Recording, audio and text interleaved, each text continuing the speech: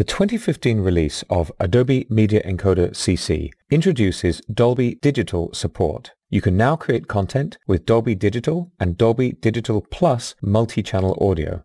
Here I have an encoding task ready to go. I'm going into the preset and into the audio tab, and in the audio format menu I'm choosing Dolby Digital. In the basic audio settings, I can specify if I'll use Dolby Digital for up to 5.1 channel audio or Dolby Digital Plus for 7 channel audio and above. You're likely to have specific requirements for delivery using Dolby Digital Audio, and you'll find comprehensive encoding options as standard with Adobe Media Encoder. Of course, this also means you have a full range of options for encoding Dolby Digital Audio directly from Adobe Premiere Pro. Scroll down the list to get access to the settings you need and you're ready to encode.